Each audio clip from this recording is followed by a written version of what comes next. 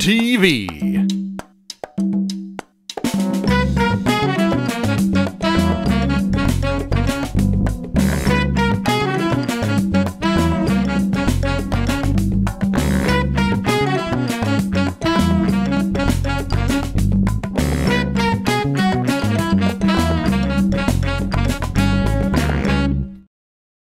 Dobrodošli u 2-1 TV, novi podcast koji se bavi temama poput glazbe, duhovnosti, filozofijom i dobrim vibracijama.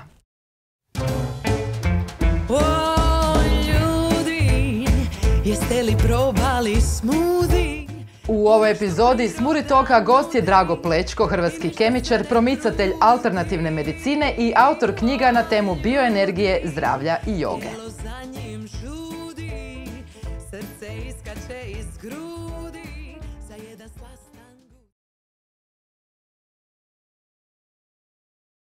I'm so happy and pleased that we have Mr. Drago Plečko with us today in Smoothie Talk. I'm so honored because I remember myself when I was a kid and I was staring at the screen and watching Drago Plečko talk about pyramids, aliens, all this beautiful stuff that I was so interested in. And now, after all these years, I'm so proud that I know you. I mean, I'm just getting to know you, and I'm happy that you are here and you chose to dedicate your time to our Smoothie Talk. The pleasure is all mine. It's so nice to have you here, and I bet that people are going to love seeing you again on the screen. So, to start off, I want to know, who is Drago Plečko? When you look at yourself from inside or from wherever, whichever perspective, can you tell us who you are? Well, during your lifetime, you are actually multiple personality. You know, when you're growing, then you have all kinds of pressures from outside, all kinds of complexes you can't resolve. The society is cruel sometimes. So when you develop certain problems inside the psychological life. Mm-hmm. The same was with me. So then, after a while, you get used to it and you start fighting. In my case, it was quite extreme. I became really violent. I loved fights in the bars, discos, and everything. I was drinking a lot of booze. Mm-hmm. I was gambling a lot, stuff like that. And after a while, you grow and grow and grow, and I started to study chemistry in Zagreb. I became a student, and I graduated when I was 24. Then I continued to my scientific work, which was involving the chemistry of natural compounds, organic chemistry. I was quite passionate about this research, and then I made my master thesis.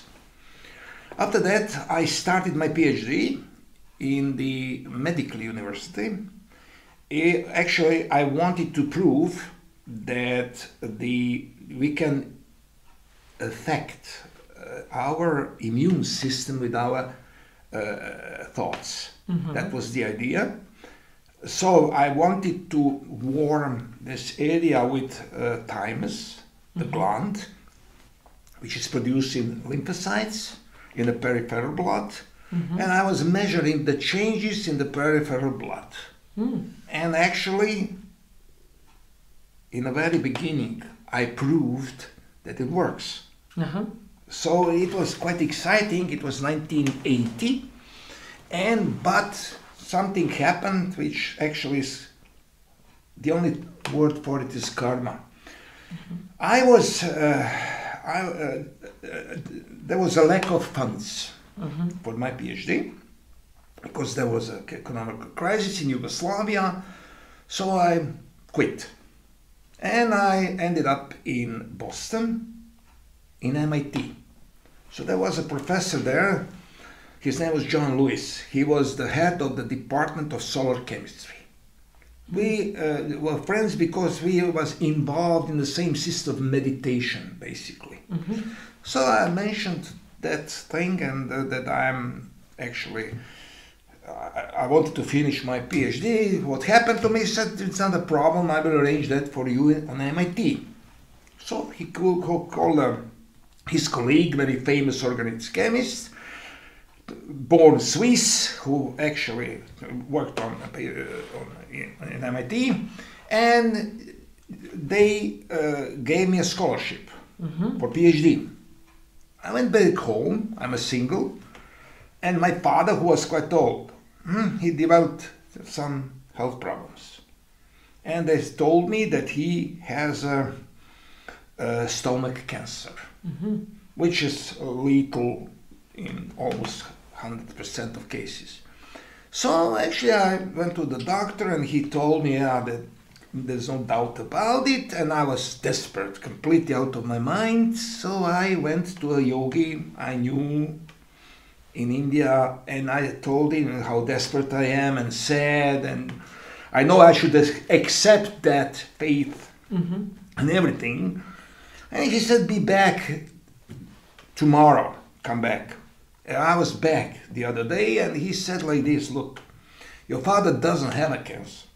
He has a benign tumor, inside which there are some cells of cancer, but it will not spread. I was quite surprised, you know, it's an illiterate yogi. So I was back. And I said to that surgeon, the same story. He laughed, of course. He thought I'm a nut.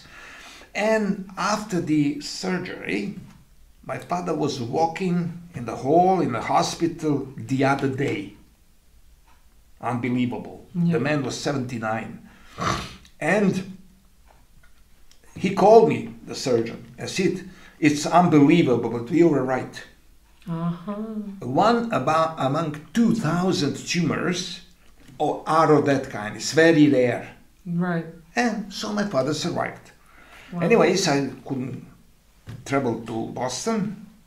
I lost my scholarship, but John called me back. And I said, look, couldn't come and make my PhD.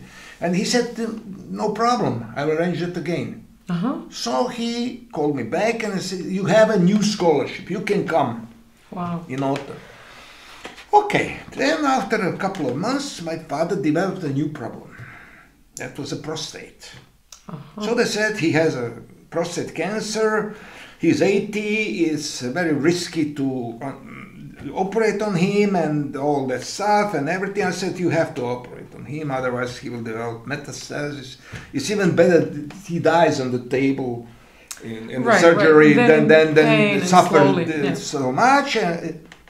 So my friend, with whom I went to school together, he operated on him. So he called me, said, look, it was not a cancer. It was a benign. Again? Yeah, again, and well, he's doing fine. I come to the hospital, I see my father walking in the hall the other day, normally. Yeah. And I thought, Jesus Christ, what's going on? I mean, it's an unbelievable story. So I've lost that scholarship again. So what happens next? I met my today's wife. She got pregnant. Of course, I couldn't drag her with me to Boston, to the small flat, and to wait for me the whole day while I'm working, and all, etc. And I lost that thing, and after a while I realized it was meant to be. You know, my path was already predestined. I knew it at that point. First, that was some kind of a disappointment.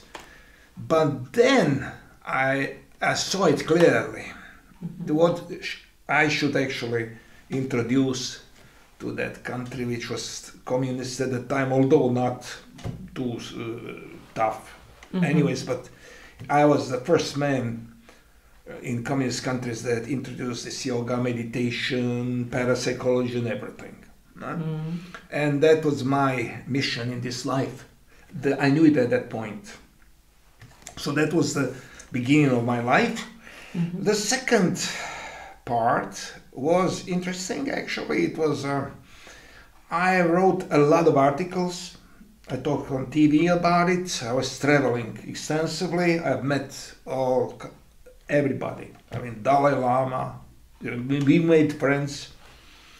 Then Maharishi Mahesh Yogi a couple of times. Then Punjaji, Papaji, famous.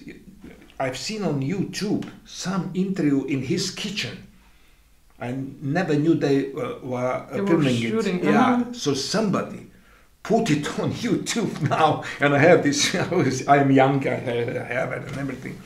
So I've met all these Shiva Bala Yogi, many mystics, many Nobel Prize winners like Brian Josephson, who was really phenomenal and involved in this stuff. And there was Prelo Vladimir, Nobel Prize winner in chemistry, Ilya Prigozhin, Nobel Prize winner in chemistry. I met all these people and then asked them the same question. It was a spiritual background of science. They were always prone to it. They loved these ideas, and they still do. Most of these top minds in the last century were convinced that there was no a way that the outer material world works without consciousness. There's between our consciousness and the outer world as a connection. So they believe, all of them, from Einstein to Bohr, Böhme, Richard Feynman, who was my favorite, and many of them, Schrödinger, everybody believes that. So I was introducing this idea, and natural healing. I brought Ayurveda, first time, Unani, Siddha medicine, Tibetan medicine. I was a pioneer of these things, and I started healing people, and it worked quite well. Although there was a lot of resistance from the medical community initially, but after a while it faded, because I never criticized medicine or science. I always said, go to the doctor first and then come here if they can't help you or whatever. So I've never criticized or attacked medicine. It's science. We should respect that. Right. So I actually never had any problems, real problems with the medical community. Even some doctors came to me asking for help. Quite famous people, you know, in medicine. And that was that part of my life when I was introducing this stuff, trying to change the collective consciousness. I saw these wars and everything, all that hatred, all these racial problems. It existed when I was young. It was quite present. And I, of course, as every new ager, I was trying to change that. Anyways, later I was quite a bit irritated to it, the direction in which New Age went, you know. So I became one-man band, you know, and do not rely on anything except my own experiences. So I realized, this is the third part of my life, that only my personal experience in meditation and everything counts. You know, you can write books, you can write articles, you can talk about teachings, reading and telling quotes from famous people. It's not that. Only if you experienced what you're talking about, then it's a real deal.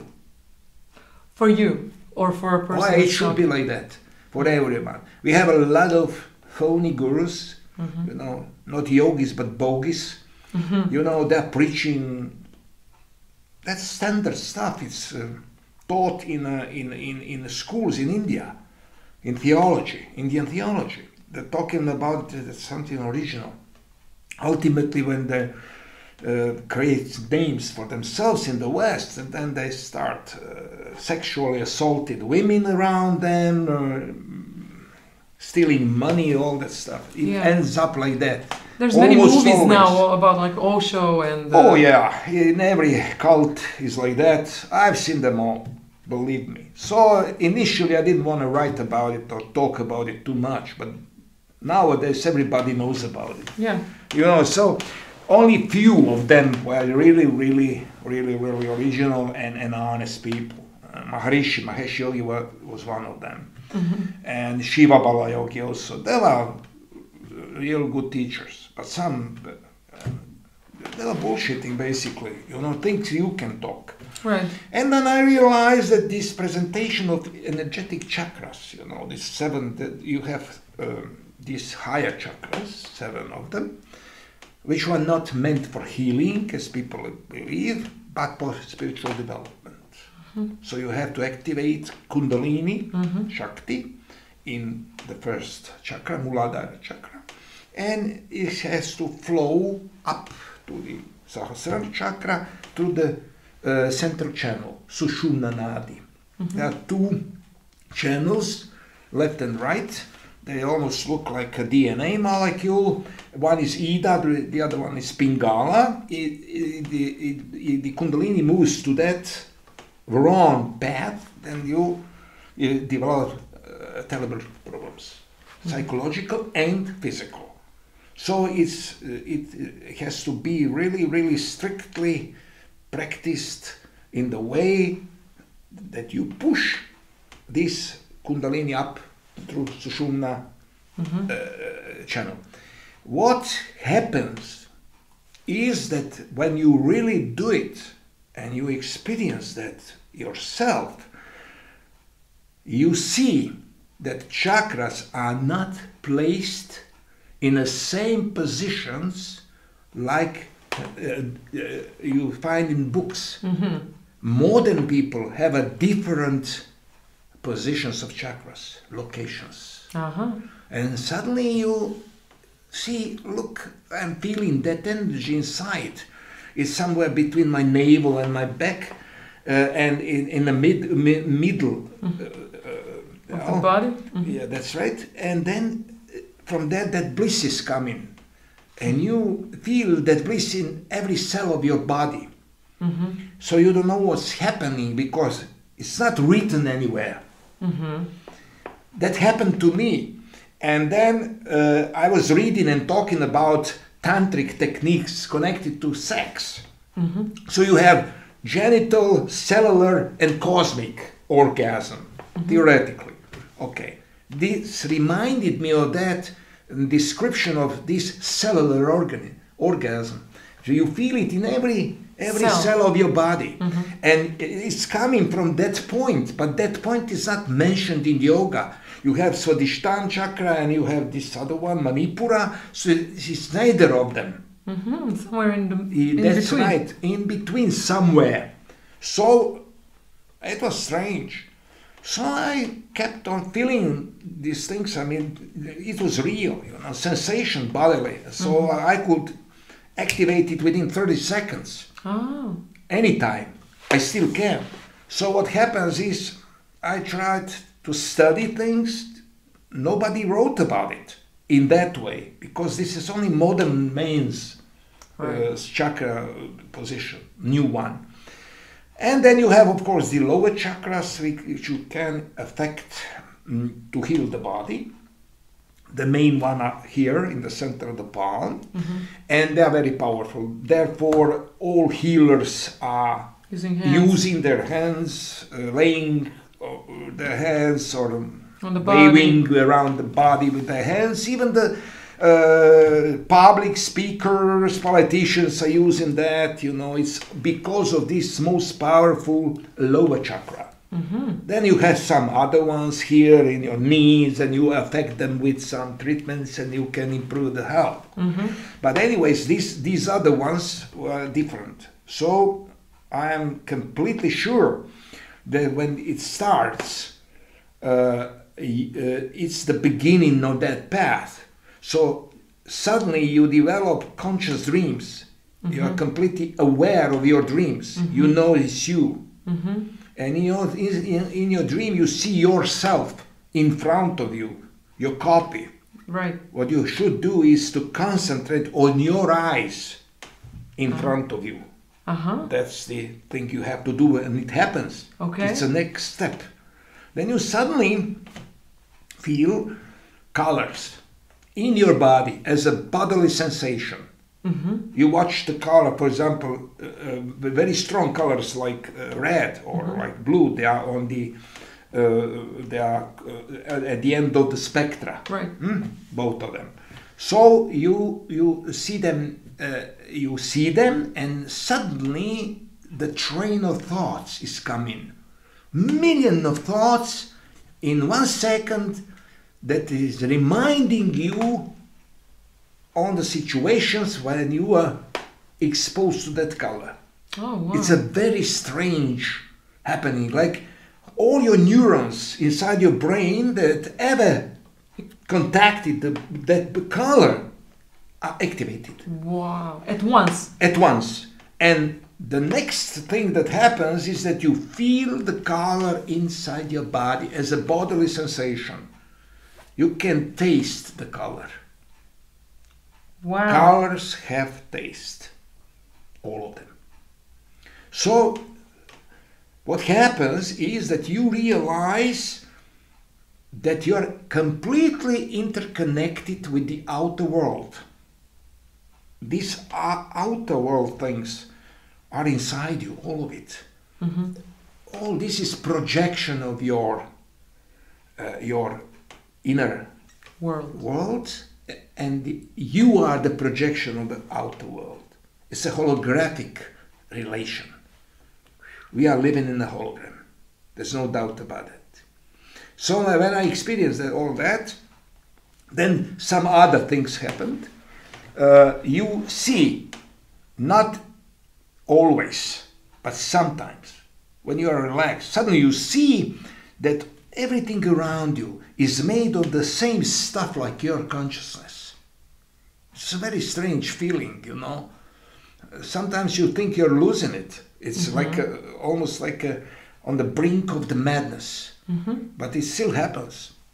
So I went through this whole thing, and I knew that's what they are describing, cosmic consciousness. When you start being aware of your dreams, when you see this phenomenon that everything around you is made of your consciousness, it's a God consciousness, but you can't keep it for long.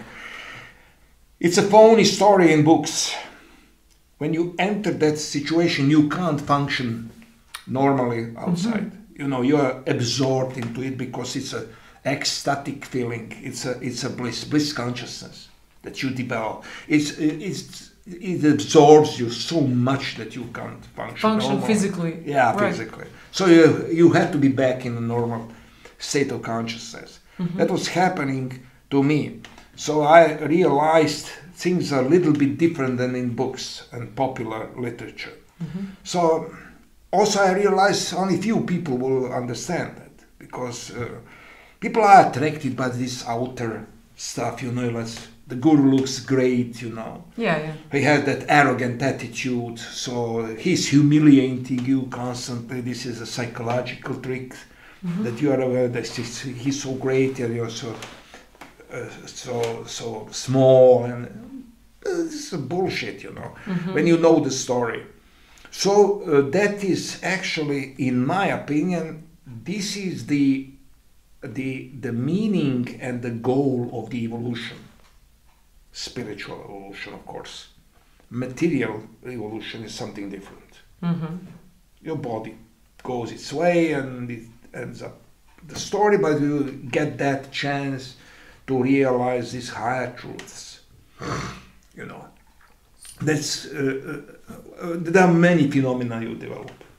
For example, what you are aware of.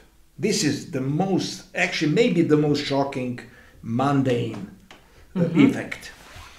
When people are attacking you or bullying you or whatever, verbally, then you realize at one point that your gurus, doing you a favor, because you talk to yourself through them. Yeah. You know, it's like you can't accept certain things because of your ego, but your unconscious part of yourself, subconscious, is organizing things in the outer world so that somebody who is telling you the bad news is actually your best friend. He is not aware of it. You know? He's like channeling yourself. Right. So you should listen to what they are talking about and how they are offending you, and you should hear that this is your projection. That's something you are afraid of in yourself. So you can't look in the eyes of the problem inside yourself. Right. So it comes it happens from outside. with the help. That's right. With everybody around you. Which means it is not easy to get along with this idea, but if you apply it in your daily life every day, then you see it clearly that somebody that told you something bad actually warned you about things that are wrong in your life, that don't function. So there's one of these effects you see when you are developing that direction. Also, you are losing interest for any recognitions, I don't know, awards and everything. You So see what is happening with ego at that point? ego has to live. This classical story about destroying the ego and everything, who has no ego is schizophrenic or dead. Okay, ego doesn't matter if you are not the slave of it. Ego is just one thought, you know. But if you are controlled by this one thought and you are entering uncontrollable states of mind which are inspired by the impulse of ego, then you're in trouble. Right. Ego has to live. Ego has to remind itself it's alive through the conflict. That keeps him alive. You know, he's happy. You know, if you're all kinds of conflicts, because he does exist at that point and you rely on him. You believe you can solve every problem with the strength of your intellect and ego, which is, of course, it's wrong. It's not true. But anyways, it's keeping. So what if you learn to think slower? You know, the thoughts have certain speed, and there are certain spaces between two thoughts. Yeah, and if you expand that space in between two thoughts, you know, you become aware of that gap. That gap is the truth about you. This is the ground state of consciousness, actually. So when you see it and you're slowing down these thoughts, what happens is that you do not react according to the ego's desires. Right. You understand? You do not think too fast and accept the orders from ego. You know there's no use. It's like awareness. It's like That's right. It's pending of awareness, but it's a plastic presentation, sort of, you know, that you see. So these gaps are essentially important. In Buddhism, it's a funny thing. Once a Buddhist monk told me, I asked him about this gap between thoughts. This is the point of every meditation and everything. Samadhi, satori, enlightenment, whatever. I said, what is the, how long does it last, this gap? right. Seconds or whatever. And he said, take a heap of palm leaves and a machete. When you cut them, the time that passed, that machete went between two leaves. is the time, the gap between two thoughts. Ah. That was a Buddhist explanation. Answer, yeah. Yeah, of course, we can't calculate it. Although in Vedas there are many, the phenomenon of time is recognized in Vedas and in science, of course, as the major one. Even some teachings in Upanishads say that the thoughts are time. You know, it's like they are identical to time. There are many philosophical expressions, but you know what? After a while you see that some things are elegant, like mathematicians say. You like it, you enjoy it, how intelligent it is, but there's no real use of it if you do not enter the state of mind, that state of consciousness. To experience it. Yeah, you have to experience it, otherwise it's just elegant and nice. Right. But it's passing away, it's going away, it's walking away. It's time to jam. A little music.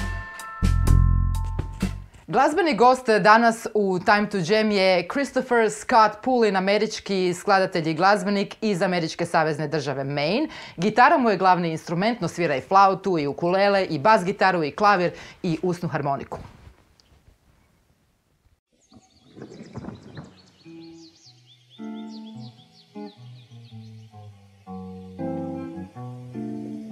He was an old flame, it was a cold night, 'neath the glow of the moon and the candlelight.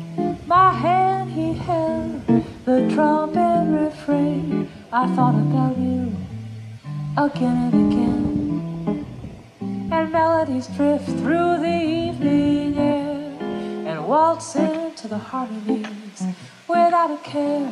The shadow of your smile wakes my memories of how I fell for you and you fell for me. This familiar feeling that runs up my spine, the ease of how we fit so naturally. The music takes us back to another time. He took my breath and I stole a kiss. Round midnight I remember what I had missed. It's been a long time, whispered my old flame. We danced and swayed to the trumpet's refrain. Oh yeah.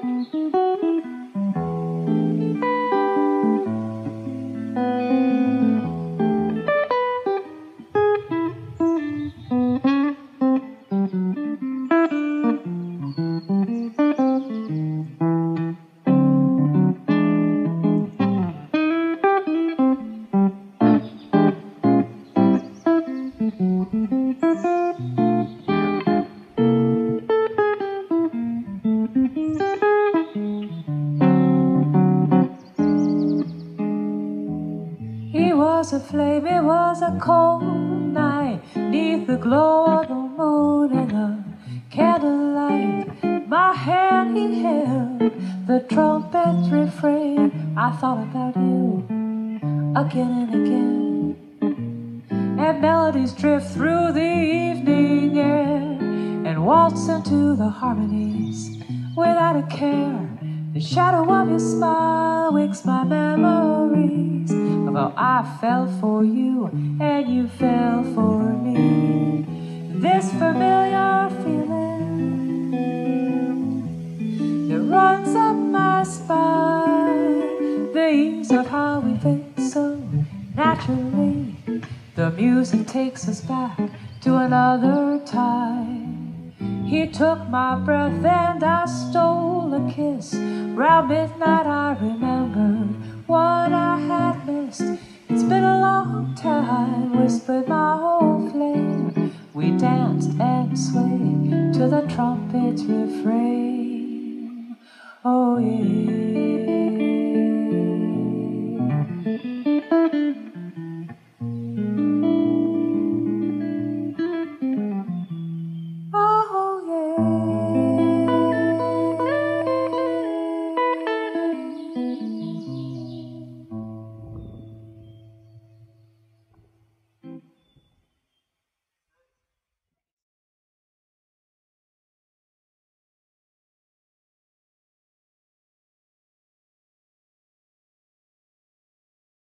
Will. So do you think this is all a part of a destiny or a plan? Look, Predetermined. evolution is kind of plan. I don't know. Well, yes. I believe, of course, there's some intelligent design behind it. It's too complex, too perfect to be accidental. Man-made or accidental. No, this is not. But anyways, whatever we have outside, once we will be in the possession of that power. There's another very, very good example. You know that the thread of the spider is the strongest material in the world. It can stand, yes. And one guy realized which gene in the spider is producing it. So he extracted the gene and he injected it in the goats. Okay. So the goats gave milk. So he reduced the milk completely down and he got a thread of the same material as in the spiders. Wow. But 10 times stronger. You understand? Almost everything is possible. Everything you can imagine is possible. So all that is coming from the same source, which is called consciousness, but we still, our brains are still on the level of 2 to 5.5% of activity. So evolution is happening. We can even faster than I have a perception of. If we will speed it up like that, oh yeah, of course you can actually make a step of 10 million years in one generation. Everything is possible, of course. It's the question of the price. We have to pay for it. That's another story. That's another story. It's always sometimes disturbing of the balance. And today you have the cats that are shining, for example. There's a chemical called luciferin inside those small bugs, and they produce light. They pick the gene of that, inject the cat. The cat is born shining. It's in a green light. So you want to say it's funny to see the cat walking around, it's shining like a lamp. Wow. There are many experiments already done that are proving it. Yeah, like you said, so far, also, it goes along with everything so far. Like, also, if you misuse or abuse the knowledge and the power, it can turn good. Like the yogis that are, you know, just these so-called gurus that are abusing. Oh yeah, that's different. So it's in all of it, it's like kind of a balance. But it has to be like that, you know. What is evolution? It's not based on positive attitude. It's a negative. Right. It pushes to violence, destruction. Right. You know, and you know CERN in Switzerland, this Hadron Collider, 27 kilometers of the tube and everything. What is in front of CERN? Stature of 4 meters. Of whom? Shiva, the god of destruction. You understand? Wow. This is Shiva's dance. Yeah. So, outer world is based. There are always the winners. Are always the people that are stronger, not more honest, not good, not beautiful, not anything. Stronger. You understand? So sooner or later they collapse and everything. But anyways, negative power is the one dragging the evolution forward. More stronger species are destroying the weaker ones. The weaker ones. That's right. And this world is controlled by this negative power. And it's endless because your knowledge is spreading and the curve is going like this. There are more and more and more and more knowledge about finer states of matter, subatomic particles, I don't know, whatever. So it's going like this, it's endless. The spirituality is going backwards towards the source. You want to know who you are. Yeah. So you are not going forward, but backward. Right. To the source. And that is sometimes a problem to live in this life like an animal and be spiritual like a guru. So what would you advise? What are the, except from the meditation that you say you do daily, what are the things that you do daily that you think are essential for you to become more aware and to realize all of this that you're talking about? I developed this practice. You know, most of the teachings you find in yoga and Vedas and all this classical stuff, Sufi teachings, everything. You know, Tibetan teachings, Western occult teachings, particularly in the beginning of the 20th century in Vienna, you have that occult circle, which was very developed, surprisingly. And the problem is, you should just be normal. So it's normal that you are enraged with something. Yeah. What does it mean, normal? It means that you may be enraged by something, be pissed off. It's normal. Every yogi I've ever seen was sometimes pissed off. So you should be normal.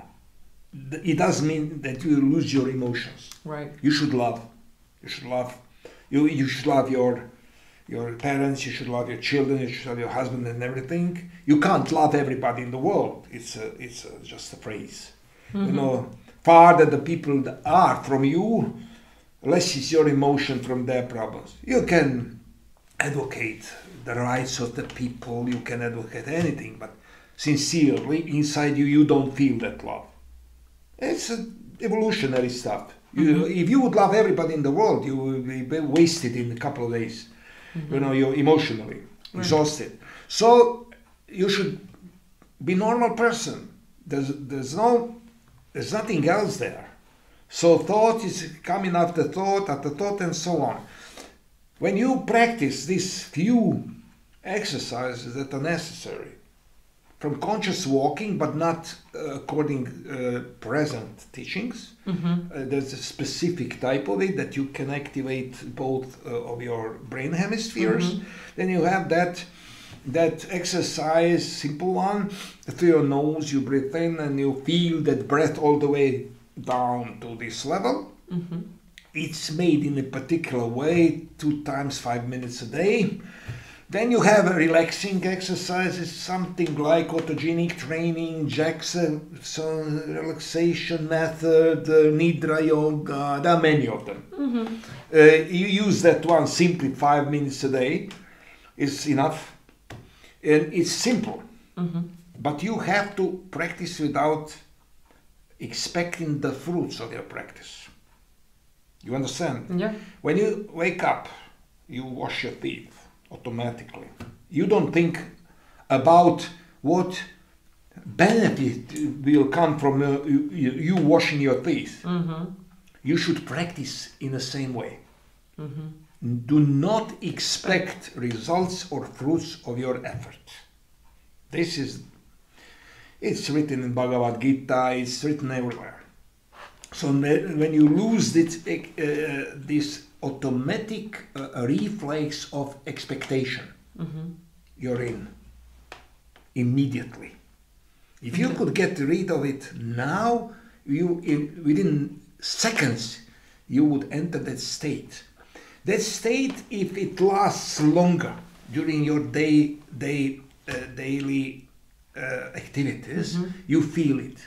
It's like a pleasant trance, and it's described like samyama in yoga, approximately. You know, because there are many people are discussing that for centuries what Patanjali meant when describing the state of samyama. You know, is the translation accurate? Isn't it? Does it mean this or that? Ultimately, they came up even with the idea that he's describing a snake, that huge snake, which is everywhere in the Bible. You know, snake plays a main role. You have it in yoga. Kundalini is described like a serpent energy, yeah. And then you have it at Ouroboros. You know, in South America, you have a lot of symbolism connected to the snake, and it's possible that it's true, but we don't know that. And when you enter that state, I experience that as some kind of relaxed omnipresence, you know. But anyways, if something happens in the outer world, somebody calls me, said my grandson has a fever, I would run to help him. Right. You understand? So, yeah. So you should be normal.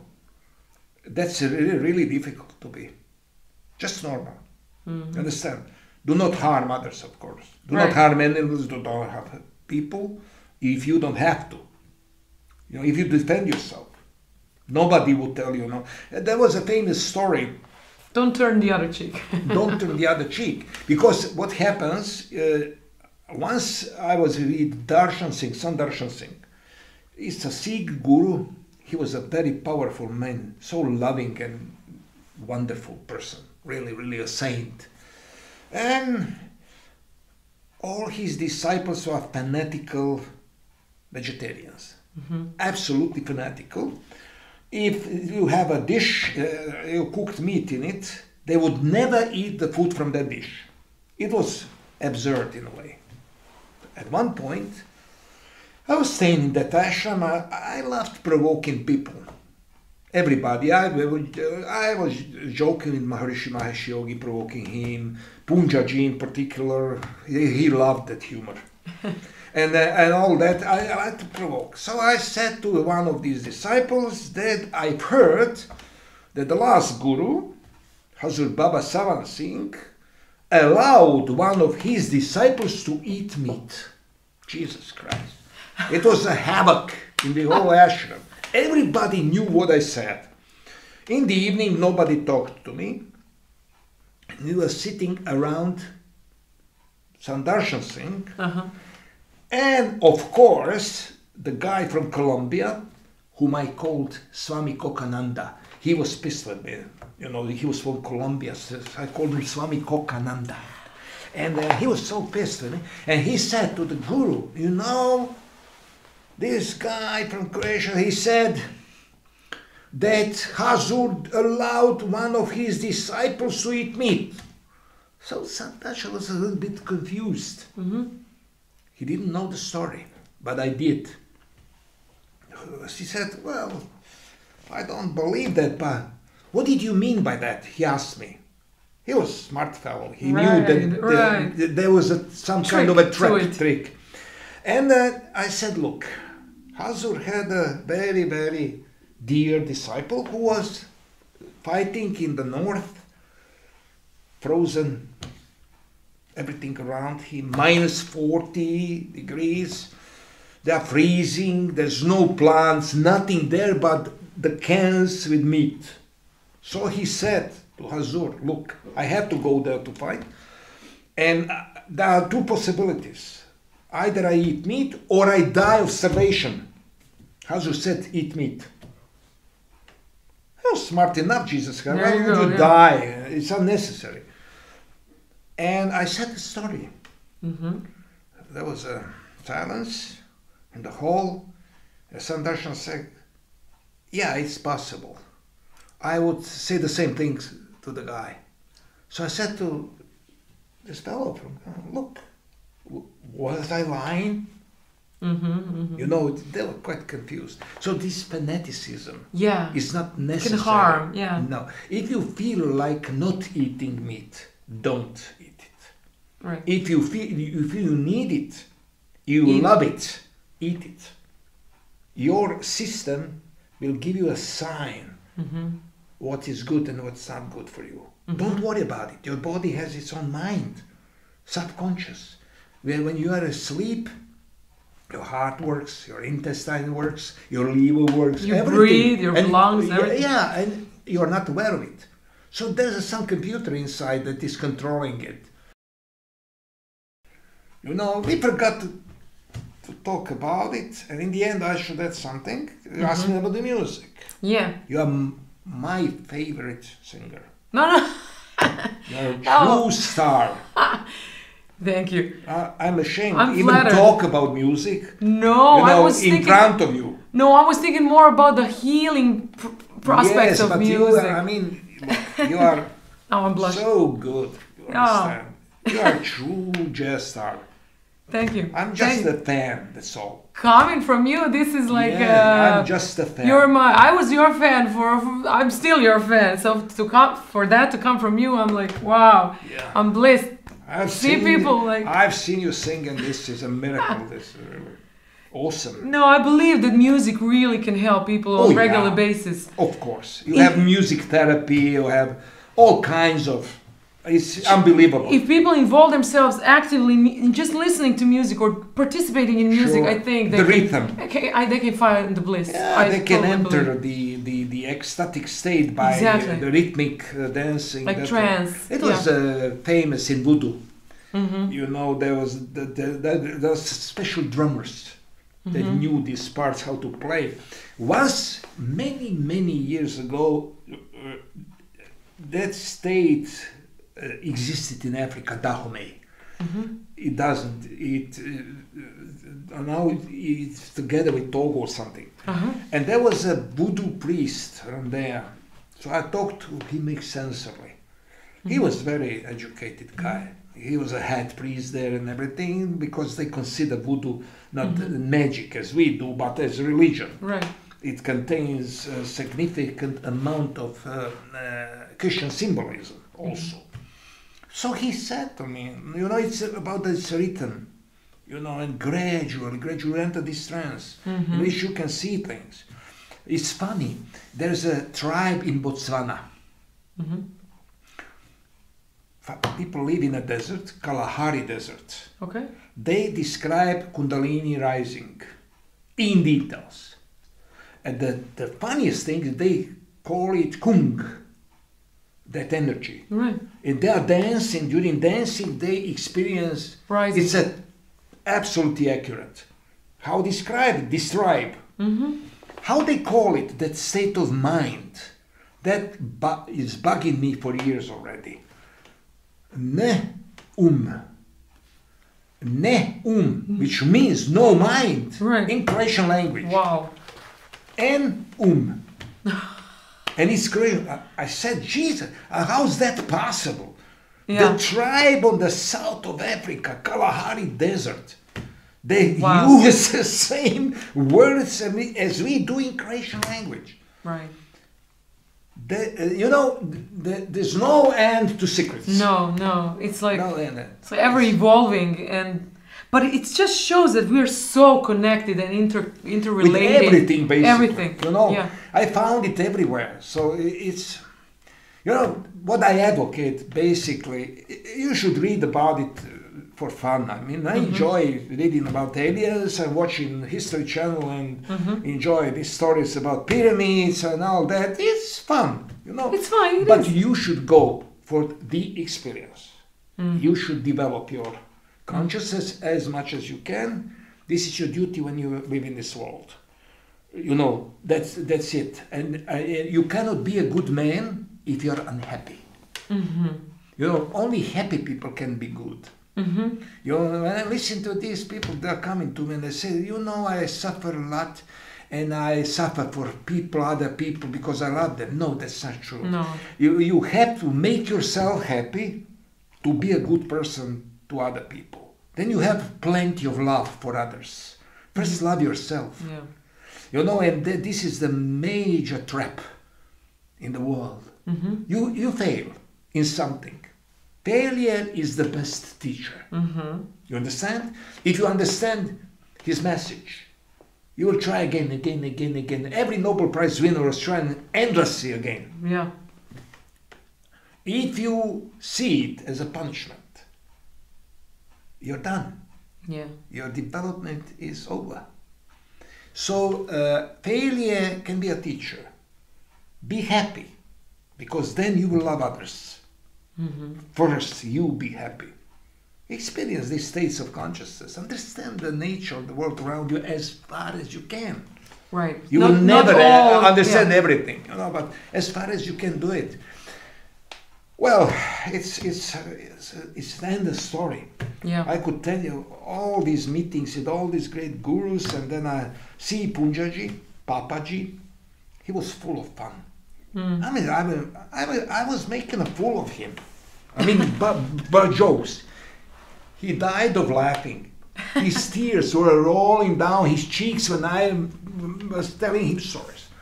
Now I see the gurus that claim they are his disciples. They're hugging the pillows he was touching. If he would see that, I guarantee it, he would kick their asses. He hated idolatry. I still remember situations where some girls be kneeling in front of him. I still remember a Lithuanian girl. Oh, Papaji, I feel energy that she started crying, and he said, you don't feel well? You have a problem? And he says, should we call a doctor? You want to go to the Emergency room. emergency room? You're making fool of these pretenders. Pretentiousness. You know, it yeah. says, yeah, I've seen him, I knew him well. So when I hear now claims about him, Jesus Christ. It's far from. I mean, look, he was obsessed with sex. Everybody knew that. All his life. And I told him that openly during an interview. There were 2,000 people. And he said, that was great. I mean, that was great. He said, well, what is sex in the comparison with enlightenment? I have never heard better excuse than this one. I had to laugh. It was great. It was a great. Jesus, I said, you're good. He never said, the lies, don't listen to it. He knew we know. Right, right. right. So he said, what do you think? Oh, He was yes, honest. it's nothing. Okay. So, you know, you meet all these people. I spent quite some time with Maharishi Mahesh Yogi. But we were alone. He told me things that are not written anywhere. But how he judged that. If I told him, I experienced this or that, not clear to me. He explained that to me and said what else you can expect. But if you did not have the experience, he wouldn't talk about it ahead. Right. Until you were ready. Yeah, he was brilliant. If I have to pick the most brilliant person I have ever met in the spiritual world, that's Maharishi Mahesh Yogi. Undoubtedly. He had all these exponential answers. He led this fantastic, I mean, legacy is fantastic. You know, the whole structure of the Vedas you find in the human body in physiology. Now, Tony Nader and all these people around him, the scientists from MIT, they developed this system explaining all it and so on. Everybody has his favorite, you know. Absolutely. That's normal. I've spent a long time with Tibetan lamas too. You know, it's like Geshe Rabten was my guru. He was a junior guru, tutor of Dalai Lama. Oh, wow. So Dalai Lama told me openly, he said, like, you know, I don't have many spiritual experiences. You need someone who is involved in meditation. I have a guru for that. So he... Wow. Geshe Rabten was his name. Unwin brothers, or whatever they're called, they published his biography in America. He was quite famous guy. He was a good man, you know. Anyways, but this Tibetan Buddhism, he was likable. The whole thing, it was likable, but not perfectly fit for the European mind. Not a lot of folklore you have to get used to. A lot of folklore, you know, you have to accept divinities and I don't know, angels, whatever, and these deities, which are not, for you it's art, it's wonderful to see them, but you don't feel they are divine. Right. You understand? You can't accept that good. It takes you some time to accept it, and then you visualize that and everything. It gives you definitely some experiences. But anyways, it takes some time to adjust to it. Although I appreciate them a lot. I mean, it's undoubtedly. Even Dalai Lama recorded his first CD just recently. Did you know that? I've heard of it. I can't wait to hear it. I met him in 1979, January. It was funny. Well, I've never said that before. I'm saying that now for the first time. I said, look, when you were young and so on, you became Dalai Lama. Did you ever watch these girls around and get some ideas? You know what I mean. And he did not react as I expected. Like, no. He was quiet and said, 1,000 times. He was young, of course.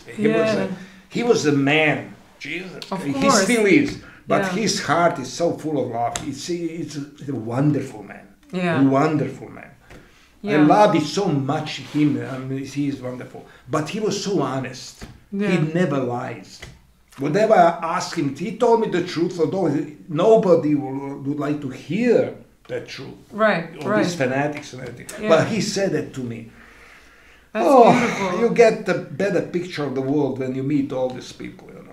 Yeah, and doesn't it give you more motivation to be a better person yourself? Yeah, it's wonderful. For example, once I wrote a mail to David Deutsch. He's head of the Department of Physics on Oxford. Okay. I was sure that he wouldn't answer. I described some spiritual experience of mine. I thought it's future. And what I observed in that trance was 2 moons in the sky. Exactly 2. I said it's impossible. You know, it's physically impossible. So he bugged me a little bit. I wrote him a mail and he answered.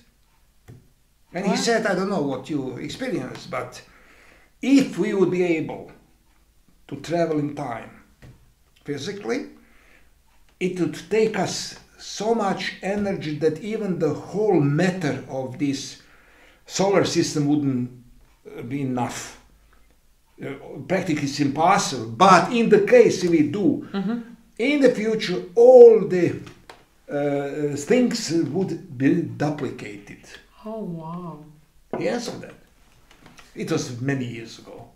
So, you're surprised sometimes. These really, really high-ranking scientists answer on these questions like that. I was writing to Robert Lanza, who's my favorite author, his Biocentrism book. That's great. Everybody should read it. So I exchanged a couple of mails with him. Although he's a brilliant author, I would sign every word he wrote. But he's not in a practical sense, he doesn't practice something. He just realized things. Right. Well, he is that powerful intellect and everything, he saw it all coming together, everything. So it's great, although of course it cannot be extremely popular because it's too smart.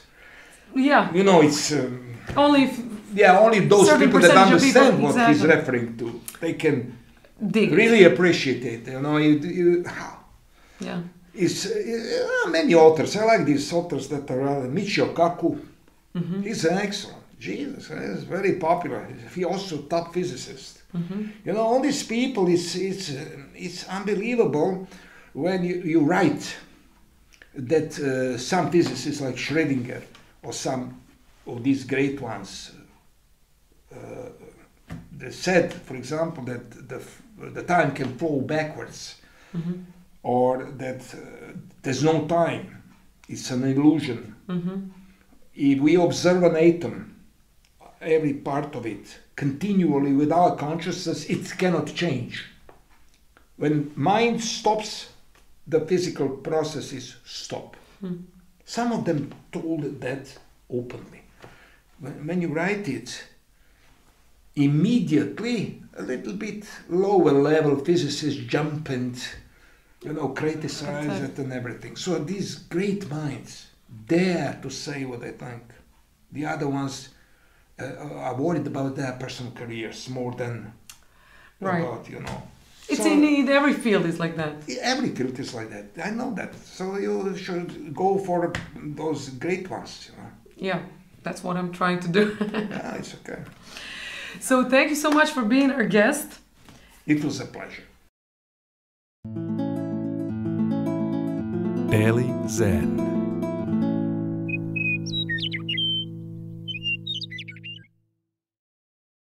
U današnjoj rubrici Daily Zen tema nam je hodanje, jedna od najjednostavnijih fizičkih aktivnosti čije dobrobiti često znamo podcijeniti. Prohodate li svaki dan samo 800 metara više, u vašem će se tijelu dogoditi znatne promjene odlične za vaše zdravlje. Da biste uspješno kontrolirali tjelesnu težinu i održavali zdravlje, dnevno biste trebali prohodati oko 10.000 koraka. Pa ponovimo, ako redovito hodate, srce će se manje naprezati, smanjuje se rizik od moždanog udara, lakše ćete smršaviti, poboljšati ćete razinu kolesterola, manje ćete biti pod stresom, a kosti će vam ojačati. Idemo!